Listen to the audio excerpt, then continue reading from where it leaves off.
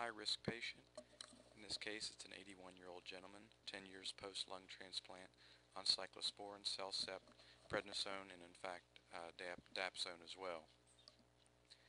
How can dermoscopy help? During Mohs surgery, before reconstructive surgery, or even before Mohs surgery is even indicated, as this patient will demonstrate all three benefits.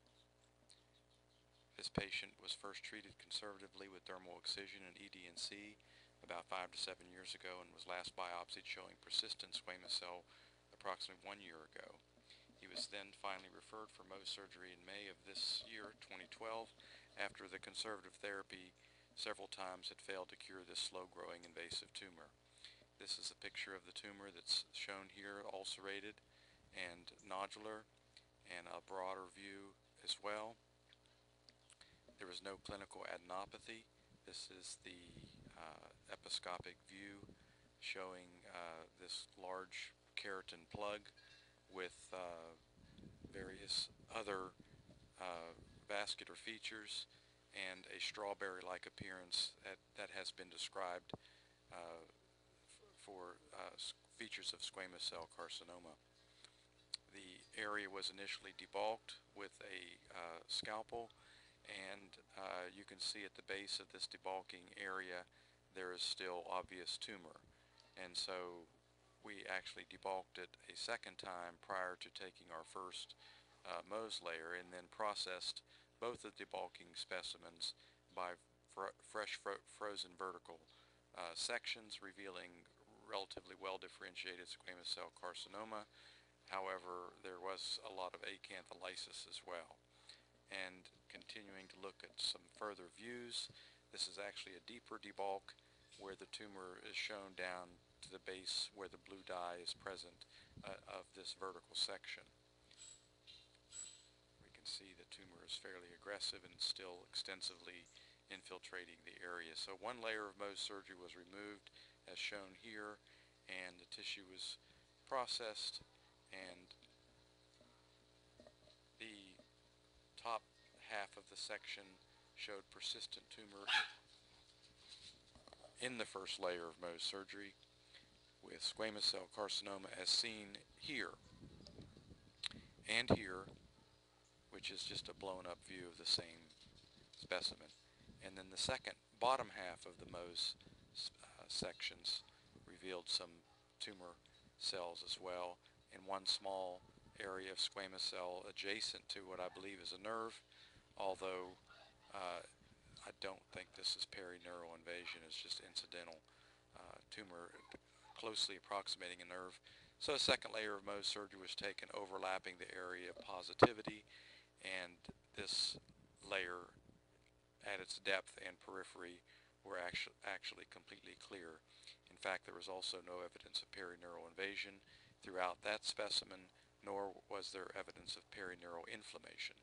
So after the second layer, tumor-free peripheral margin as well as the deep margin, but however, prior to reconstruction, we did a dermatoscopic scan of the surrounding field, and we found some suspicious areas that were not just basic damage, but even beyond that, which needed to be cleared prior to reconstruction.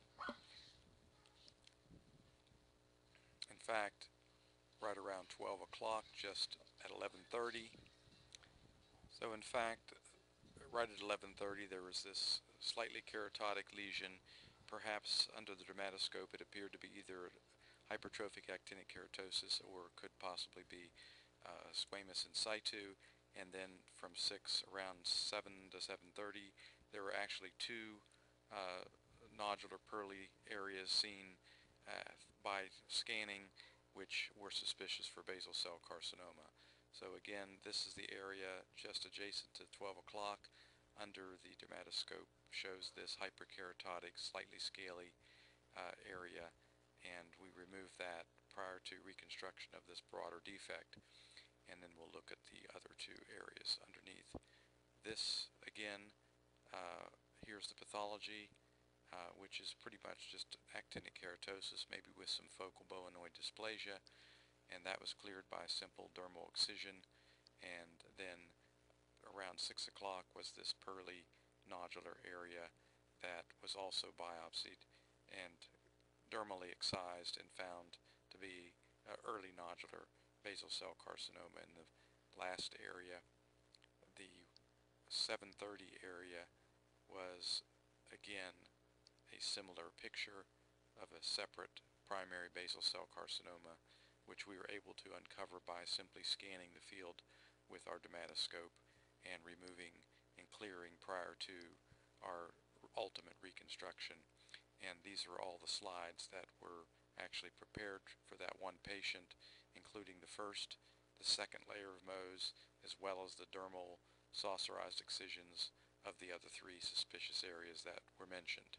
And so this combined area of defect, or the combination of the defects, were then widely undermined, and an adjacent tissue rearrangement was then done, and ultimately a small central full thickness skin graft was placed to cover and reconstruct this defect. So then the next question is 1 month follow-up, doing relatively well. Question is, why did this tumor grow to such a large size in the first place, since he had been under a doctor's care and treated every 6 months for at least the past 5 to 7 years? Well, my question is, if this was conservatively treated and it's slowly grown over that time, what is the chance that, given possibly a similar type of tumor in this immunocompromised patient in particular, if it's not treated properly initially, could there be a chance that this could also end up looking like something like this down the road? So again, here is a smaller, very subtle, somewhat indeterminate looking lesion, and as we look at it through our dermatoscope, we see a central keratotic sort of area that, if you mess with it with your fingers and palpate, there is actually a palpable area. And so in this case, I think it's best to simply take a dermal excision and ensure that you go deep enough to see actually what's happening. And in this case, we have acanthosis, some dyskeratosis, and some early evolving squamous cell carcinoma in situ with some appendigeal involvement as well.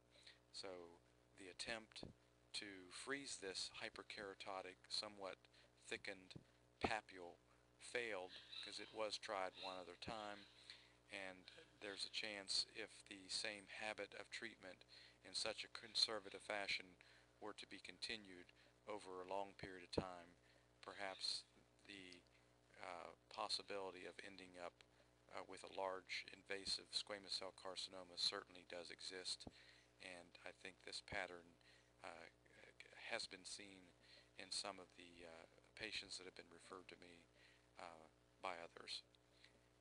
Now, other considerations. Due to the long-standing duration of this tumor in this immunocompromised patient, should we consider post-op XRT, and what are some of the factors to consider specifically in his case? Well, in fact, he is an elderly gentleman on oxygen after lung transplant, somewhat frail, but nonetheless he could have many years ahead of him, and there certainly is a high risk for him developing either parotid involvement or lymph node spread. So perhaps it's 20%, perhaps 30, maybe is upwards of 40%. This particular squamous cell, however, was relatively slow growing, relatively well differentiated, and there was no clinical evidence of any palpable nodes or parotid mass. And his second layer was very, very clear looking, and no evidence of perineural invasion or perineural inflammation. So perhaps he will do well, but I think the consensus is that he probably should have XRT. So how did dermoscopy help us? During Mohs surgery, it always helps me to delineate my margin. Some of these margins are rather subtle by my naked eye examination, and the dermatoscope helps me outline the tumor initially, and then even though the peripheral margins were clear prior to reconstruction, I like to sort of evaluate the field and scan the field with the dermatoscope to see if we're going to be mobilizing any tissue. The last thing we want to do is take some a second primary and put it into the area that we're trying to repair. And lastly, if we're careful to evaluate our patients and scan them, particularly our high-risk patients, with the dermatoscope, I think we'll find that we can find small nodular tumors that need nothing more than a conservative excision, and we can avert the need for even